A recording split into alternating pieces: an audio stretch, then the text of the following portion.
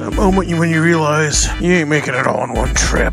I have started and not finished like 3 different videos in the past few days because something keeps coming up. Let's start another one. Why not? What's up, weirdo? Shadetree Surgeon here, and as usual, I am running late. I am running out of time on my Sportster build. I'm running out of time to get packages in the mail. I worked on the Sportster this morning. We went to the iDubbbz fight. Which one of those do you guys want to see first? Why don't we go ahead and roll that iDubbbz footage right now? Don't film me without my hat on. I'm not cowboyed up yet. Now I'm ready to yeehaw. Alright, Shadetree Surgeon and Shay Lisi here with another video. We're heading out to see iDubbbz at the Creator Clash. And some events like this call for a slight flair for the dramatic. Been a big fan of iDubbbz and everything he's ever done on YouTube. He was a huge inspiration to us starting our channels and everything like that. And he'll never have any idea who we are, but that's okay, man. He's a big reason of why we make the videos the way we make the videos today. We should make hair cake else, but... No, that was iDubbbz threw up the hair cake. That was iDubbbz. That was iDubbbz? He was there? That was iDubbbz, Max. Oh my gosh. Dude. Are you serious? With the airplane. Back? It was back. It was just in Shay Lisi's video like a minute ago. Chill. As I was saying before, so rudely interrupted by a 45-mile-an-hour prop plane. iDubbbz, Max Mofo, Filthy Frank. I'm not saying that our videos are like their videos, but they were just, when I first started doing YouTube, those guys were all there, and it was a huge inspiration for a lot of the way we do things. And when someone looks at our channel and they go, man, you guys do it a little bit different than some of the other guys who do motorcycle content on YouTube. Yeah, because I grew up watching hair cake. Yeah, it has a lot. It has a lot to do with what we were watching. Well, no, that's off. You can barely find it anymore. It's only it's only re-uploads. Yeah, banned, forbidden content. Anyway, we're definitely late, so let's roll. You know, I do actually want to go to this event, which is weird that I'm riding the VMAX because at all the bikes out here, it's the least likely to make it, but at all these bikes, not all of them start right now. Weird looking back and, you know, having made YouTube videos for 10 years, or over 10 years at this point, I think, and I had a YouTube account literally in the first 6 months that they opened it, so I have had a YouTube account registered since 2005. A little wobble. But hopefully I don't fall around. Fingers crossed, because I don't have any mirrors to see if it happens. Just in the 10 years, obviously a lot of people have been on YouTube a lot longer than I have, but just in the 10 years that I've been making content, I have seen YouTube go through a lot of weird changes, some good, some bad, but even with all the good changes, all the bad changes and everything like that, I've never stopped having a good time on YouTube. YouTube is always just still a blast. And it's wild to be going to a boxing event. How bizarre is that? Boxing event featuring iDubbbz and epic mealtime among other people right now.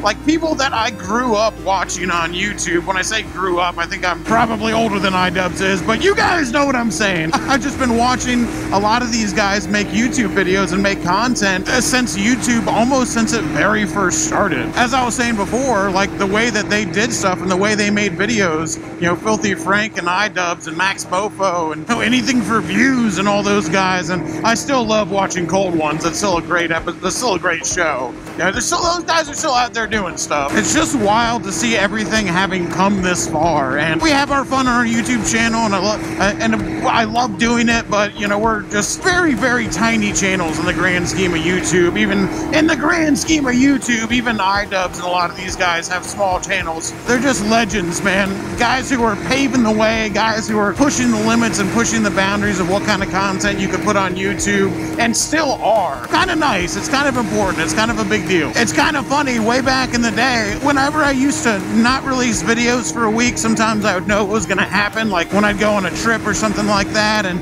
I'd release these videos, hey, I'm going on a trip, and I'd give people 3 other content creators that they maybe hadn't heard of that they could watch while I wasn't making content. I always try, nothing against all my motorcycle guys, but I was like, oh, let me introduce you guys to some non-motorcycle content creators. I released a video and I had way more subscribers than all of them at the time, but I released a video featuring 3 creators.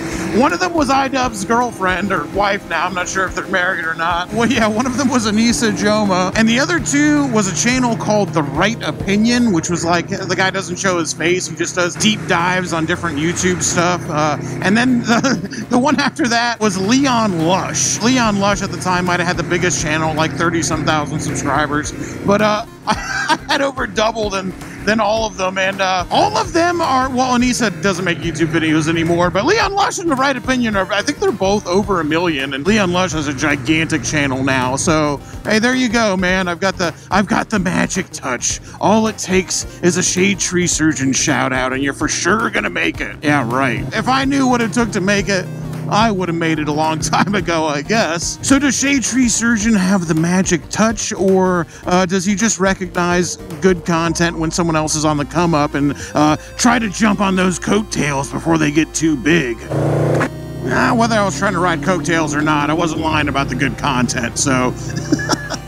It is stuff I like, although Anissa just does Twitch now. The Right Opinion will still do a video every once in a while. Not super often though, but I'll tell you, Leon Lush is still making regular content and is absolutely killing it, and his videos are top notch. I wish I could be half as hilarious as that dude is. Just makes great freaking videos, man. And I tell this to people all the time, if you're trying to make a motorcycle channel, which I love motorcycles, that's what I want to do. I want to make motorcycle videos because I love motorcycles. I don't want to make other videos, like, yeah, I don't want to make just these deep dive videos or these commentary videos. I want to make motorcycle stuff because that's what I like to do. But I'll tell you, if you want to make better videos, you gotta look outside the box sometimes. You gotta watch how other people do things. You gotta watch how other creators make their videos, and just take a little bit from every other place and then make it your own with whatever you're trying to do. And that's just something we always did. Now take what I'm saying with a grain of salt, because obviously I'm not a millionaire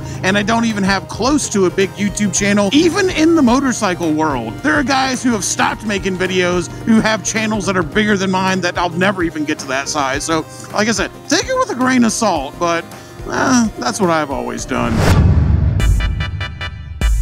Well, I guess I can't complain too much about going to a boxing match or making me run out of time, because that was we had a lot of fun there. That was cool. I didn't bring my cameras into the actual arena because I was like, oh, it's a pay-per-view for charity, so I figured they wouldn't want cameras in there because they're trying to do a pay-per-view thing, but it looks like everyone else had cameras, so I was like, I guess I'm the only dipshit who was like, oh, let's not bring a camera into here. But hey, I'm sure if you guys want to see the fight, there's plenty of it online now already. iDubbbz put in the work, man. That dude freaking must have trained really hard, and while he did lose, I can tell that he really busted his ass in training. Like I said, I shouldn't complain because that was something I did for fun. How dare you? I'm also running out of time on my Sportster, and I was working on it earlier today. Go ahead and roll that Sportster footage. What's up, Bruno? Shadetree Surgeon here, and it's crunch time, baby. The time has come. The time to finish the Sportster is nigh. 10 days away from when I'm supposed to hit the road, and we're not done yet. I still have a piece of wood holding in the seat, among other things. That might just stay. That just might be the way it is on this trip, because I've got some other more important stuff than a piece of wood holding up the seat that I got to deal with right now. So let's try and knock some stuff out, because I'm the heart attack kid, man. I love just doing things last minute. I love just, you know, jumping in feet first and sending it without testing anything, but we're getting really close right now. I'm sure a lot of people are just like, man, he just really knows how to pump up the drama for views. He just wants to go like, oh no, will it be done last minute? Like, I wish I was making all this up. I wish that this wasn't actually the way I am. I wish that I really had my shit together. This was all some sort of elaborate ruse to make things seem more dramatic. No, this just is the way it is, okay? First things first, I hate to replace it because I like this like easy off screw right here, and I actually think that this air cleaner looks really cool. It's called a ham can. It's kind of like an old school custom air cleaner, but with these louvers on it, as cool as it looks, I'm just kind of afraid about water. I mean, this is an adventure bike. While it is custom, it's not like a chopper where I want it to be functional. You know, everything on this bike's got to be functional, and this is really cool, and I really like it, but I think I'm going to replace it with an S&S teardrop just because the S&S teardrop is all the air comes from the back side of it, so it's going to have a lot more rain and water protection than something like this is. And oh well, you know, maybe I'll be able to use this on a different project.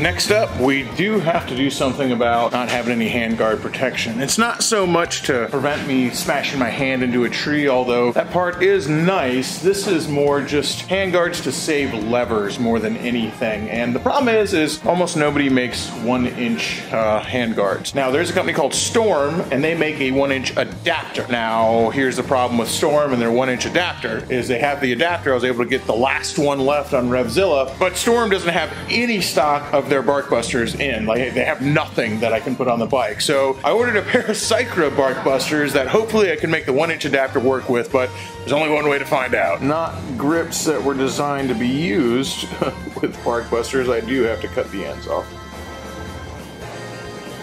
So this is the 1-inch adapter from Storm, and these are the Cycra handlebars, and I also got these reducers to use because these are for 1 1/8 fat bars in the middle, which I have 1-inch bars all the way across. So I'm having to modify these all the way around. I really do hope I can make the Cycras work. Not that I have anything against bark busters, but I've had Cycras on every single dirt bike I have, and I've used a bunch of other bark busters, and nothing holds up like Cycras. These things are so tough. 7/8 connectors, because 1 1/8 fat bars are 7/8 on the outside and 1 1/8 on the inside. The problem with using 1 7/8 bars or 7/8 bars on the outside is I actually would have preferred 7/8 bars because I'm so used to riding off-road with 7/8 bars. It's just all the controls and the brakes and the clutch, and switching all that over to 7/8 is a real pain in the ass. So I don't know how these work, but most bark busters and most stuff that like bar end mirrors, they all kind of use the same thing. So I'm thinking maybe this part goes in the handlebar and then this goes in this, like it would have. Yeah, that looks like it looks like this is gonna work just fine. Hell, that looks like it's not gonna fit in at all. Yeah, actually that doesn't fit in the handlebar whatsoever. I don't know why that is. So 1-inch bars. Dang, well that would have worked great if this actually fit in there. It's like not even close to fitting in there. Well, at least they weren't very expensive. I do have one other option I can try. So the other option I have, because I was worried this might not work, is I just ordered these 1-inch like Amazon special bar end mirrors, because I figured these bar end mirrors, these go in and work the same way as most of the mounts for bark busters do. So I figured if these are 1-inch, I can just steal these mounts for my bark busters. So let's see if that works.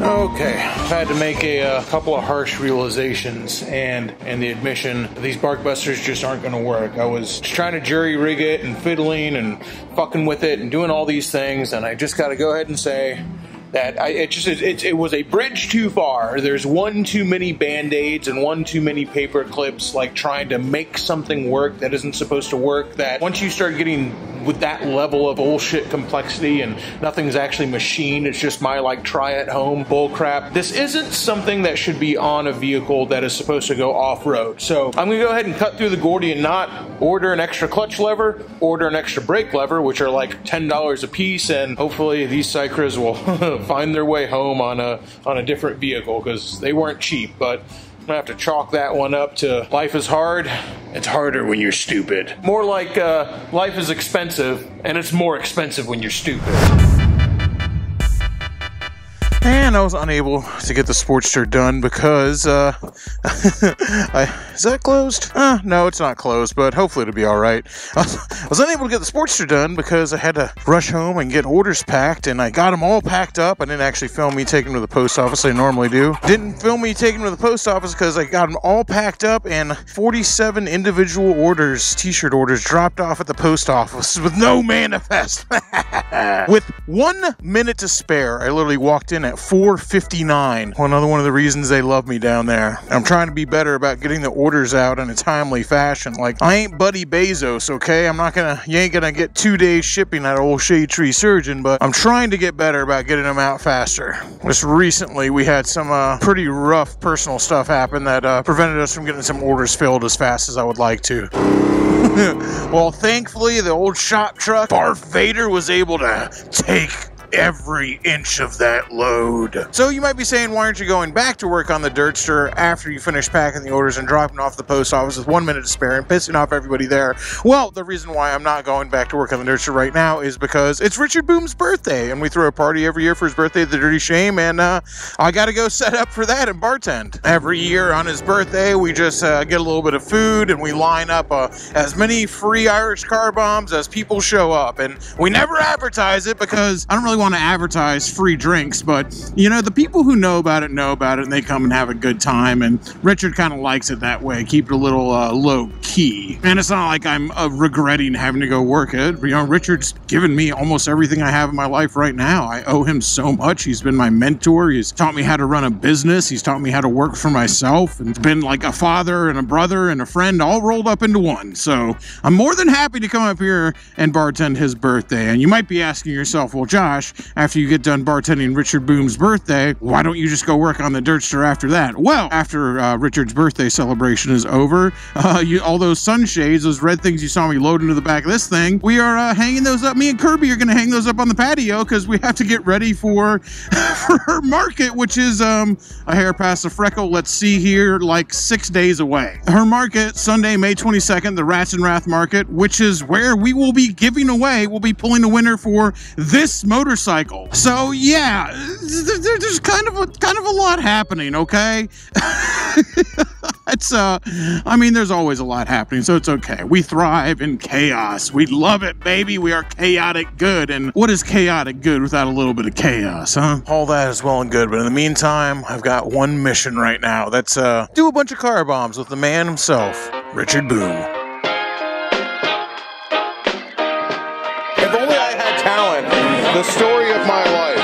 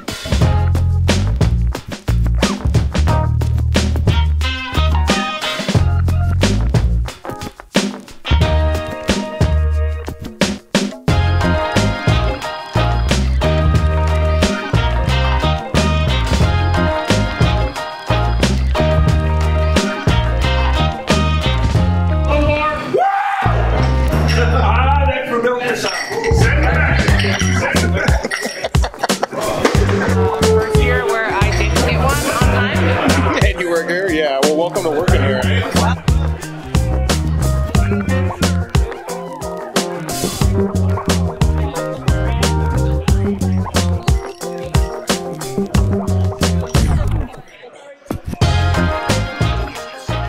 Yourself, what's the most interesting bike in the parking lot? Is it the purple Dyna, the supercharged H2, the BMW R1250? Uncle Herb, say what's up? Hey, baby. Uncle Herb. The Honda PC800, vintage Evo, Dyna, Kawasaki Concourse. No, baby, it's the Shrek-mobile.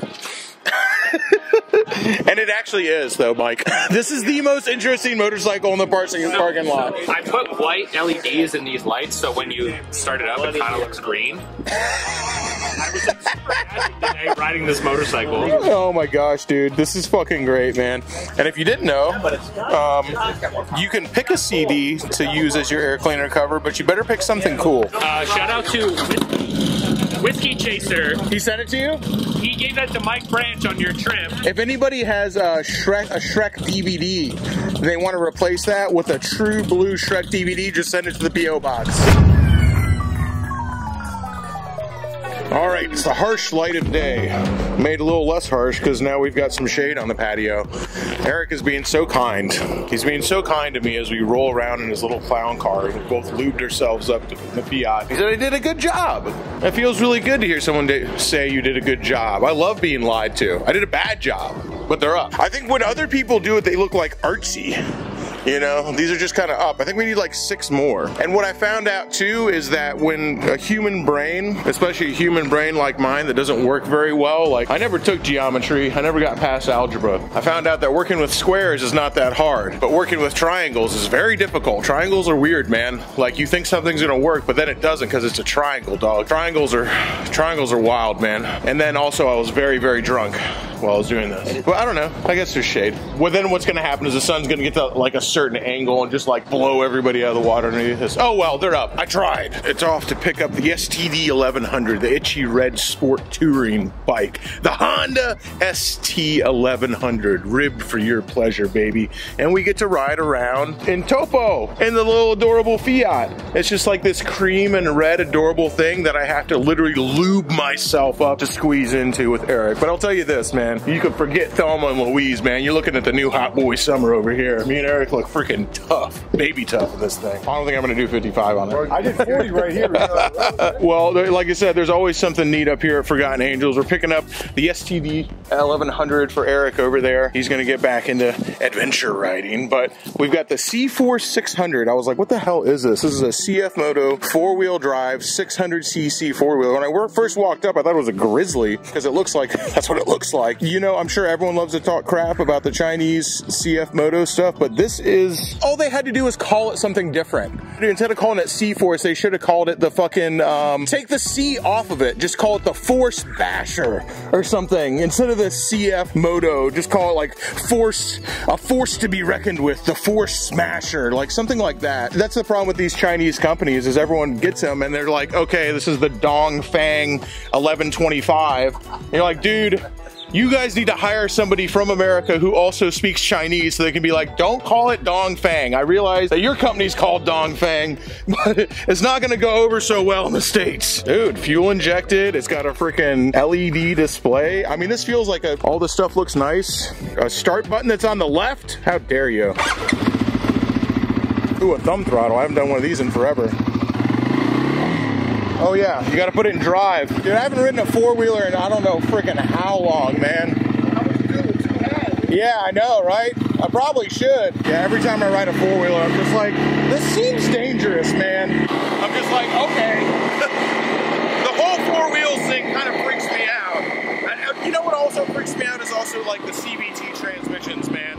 The CVT transmissions always are weird because I'm just like, it sounds like it wants to shift, but all it's doing is keeping it in the proper power band, probably better than I would. Every time I get on this bike, every time I get on this ST 1100, I'm like, damn. This is actually a really nice bike. I can't believe that this bike was made in, I'd say, either an 89 or a 90, I forget, but it's such an old motorcycle, and I can't believe how good it is. I mean, even my Goldwing's great. It's absolutely amazing, runs forever, but definitely feels like a motorcycle from the 80s. This, besides the carburetors, does not feel like a motorcycle from the 80s at all. This feels like it could be on a showroom floor right now. You know, when you see me, you might look down and go, hey, buddy, is that a beer in your pocket, or are you just happy to see me? And I'll just look at you and go, nah, baby, that's a hard-on. You gave me that. Uh-oh. The fuzz, the bike cops. They wouldn't pull me over. We're both riding motorcycles. Somehow I think I might still get pulled over. How about you? Anyone in the comments been ever pulled over by a motorcycle cop?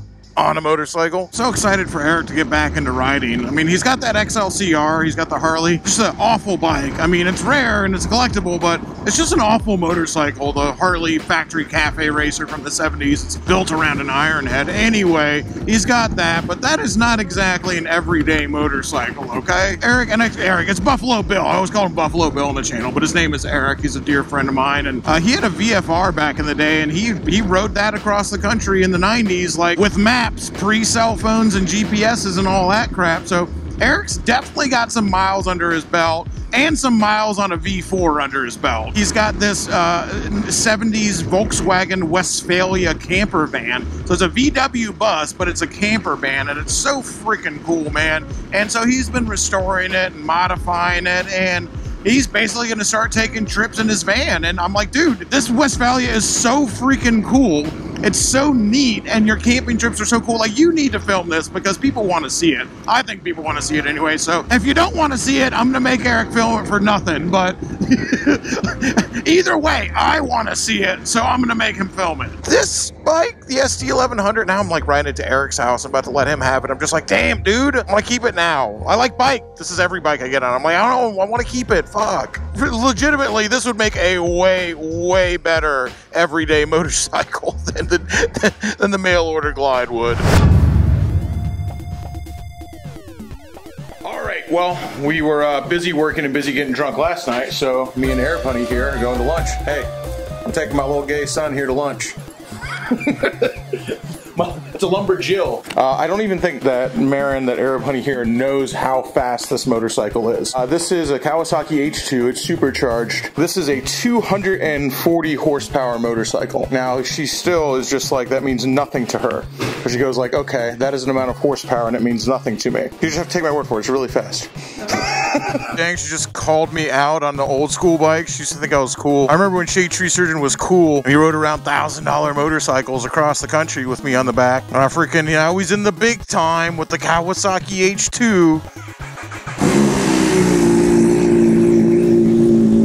Arab Honey is already not having it. Huh? You've got a great butt. Hop on. Are you having fun yet? Marin, don't worry. It's just like a cockroach. I'm actually more scared than you are. This motorcycle is absolutely ridiculous. The Kawasaki H2, 240 horsepower. It should not be allowed. Yet here we are, the pinnacle of stupidity, me and Arab Honey sitting on top of an absolutely insane death trap suicide machine. Well, I guess it'd only be a suicide machine for me because, you know, Marin's just holding on back there. She doesn't have much choice in the matter. You see, when you're riding around a 240 horsepower death trap like this, the trick is to have a passenger just to keep me honest. Like, if I'm doing this thing by myself, oh man, then I'm really gonna be in trouble. Anyway, we're rolling up on the end of this video as me and Arab Honey back here hop on the death trap. Just a mechanical middle finger to the entire world is what this motorcycle is. This is just Kawasaki's anger given form. The Kawasaki H2 is what happens when Kawasaki tries to give the whole world a nice, dependable motorcycle and the world turns up their nose at it. And they come back with a vengeance to murder every single person who wouldn't buy a nice motorcycle. Well, this is what you get. All right, well, I think Arab Honey's officially mad at me. I was not even trying to do a wheelie. I really wasn't, and the front wheel just pulled up off the ground, and I felt it grab me really tight, and I think for the rest of the ride, I'm just gonna go ahead and chill out. Because I want to be able to survive lunch, okay? Well, I'll tell you guys this right now. I know that, you know, normally I'm on a cruiser, I'm on the Mormon Glide with a big old backrest in between me and whoever's on the back. When it comes to a sport bike or a standard like this, where somebody's gotta hold on and there ain't a whole lot of room in there, let me tell you, as I always say, I might be a good dog, but I'm still a dog, baby. And when I'm on a bike like this, sometimes I aim for the potholes. You're right, the Goldwing's better. Yeah, there's no armrest, there's no cup holder. What kind of motorcycle is this? You get the big Kieran. It makes you look like a freaking total sissy. Put sake in my beer. Yeah. Well, I guess now it's a little tougher now that you put sake in it. Is that a thing? It sounds disgusting. It's hot sake too. It's a sake bomb. You're supposed to chug it. Oh. You know, like if you're a tourist. All right, go ahead. Chug it, pussy. This is what you're supposed to do. And then restaurant made it, you bang, sake.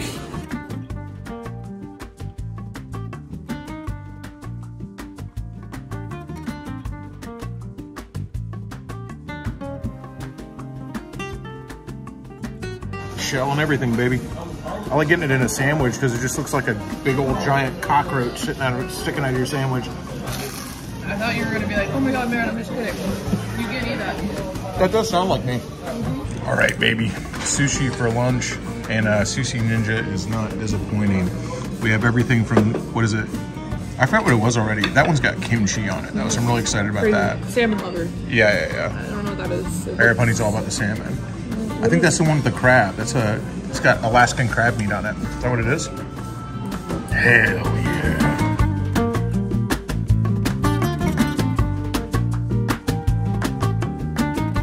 Sushi Ninja sounds kind of weirdly a little racist. The Sushi Ninja, maybe not racist, just like a little on the nose. And then it's also a Korean place, not a Japanese place. Were ninjas Japanese? I thought ninjas were all amphibious reptiles from New York City. The concept, slightly troubling. The name, a little weird. The food, amazing. That supercharger just sounds freaking insane. Oh, that's gonna about do it for this video. I know we're all over the place on this one, but it's been a hectic couple of weeks. It's been a hectic couple of years, okay? But we're getting back on track. I got deliveries back on track and heading out at a decent time now. You know, they might not get there in 2 days, but I promise I'm gonna at least have them shipped out in a couple days now. I just had to, like I said, had some personal issues I had to navigate our way through, and we're getting ready for Natalie Cuomo's show. We're doing her podcast on Thursday. Then this coming Saturday is going to be Natalie's show at Sidesplitters. The Sunday after that, the Rats and Wrath, Kirby Kelsey's Market under my triangles. We're doing that at the Dirty Shame. And then we're giving away a bike that day. Now, not a Kawasaki H2, but we are giving away a Pacific Coast 800. And whoever wins that bike, we're going to fly your ass down to Tampa. You're going to party with us for 2 days, and we're going to give you enough gas money to get back home. I don't know, maybe you don't want the beer and the partying and the debauchery and possibly a tattoo. And it is Florida. Come on vacation, leave on probation, baby. But, you know, we'll try to keep you out of jail, but still have a really good time. Let me know down in the comments if you're going to be at Natalie Cuomo's show. We're meeting up at Berts around 3 o'clock. Her show's at 6. We're gonna be doing a little ride from Berts over to her show, and then of course, you know, the Rats and Wrath Market the next day. Let me know down in the comments if you're gonna be able to make it. It's gonna be a freaking awesome time. I'm gonna be there. You guys voted. I did have a vote on what t-shirt y'all wanted to see next, and I don't know if they're gonna be here in time to sell at the market, but hopefully, fingers crossed, I have some Brap Star t-shirts, limited dish, baby, that will be selling at the Rats and Wrath Market. But we'll see what happens. We'll see how it shakes down. You know, there's even though it's only a few days away, there's still a lot that's got to happen between now and then. So even though it was nice taking a little lunch break on the Kawasaki H2 with Arab Honey back there and finding every pothole in Tampa, I quite enjoyed that. But back to work, baby. Luckily, it ain't that bad because I'm working towards something that's really, really fun. And a lot of my work, it ends with partying with all of you guys. And I like that. Till next time, y'all, keep it weird.